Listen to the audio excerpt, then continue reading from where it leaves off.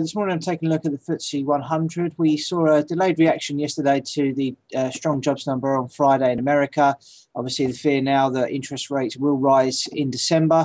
In terms of the FTSE itself, it's rallied quite fiercely from the lows seen in September. In my opinion, we're now starting to see a little bit of fatigue in this move. The index appears to have failed at the downtrend line, which is a move from the highs back in May. And it's also a 50% retracement of the lows from September until the highs that we've seen in recent weeks. So for me, I believe the near-term risk is to the downside. Obviously, we saw a bit of a risk yesterday on the move down, and I think this morning the little bounce that we're going to see should be a reasonable opportunity to sell.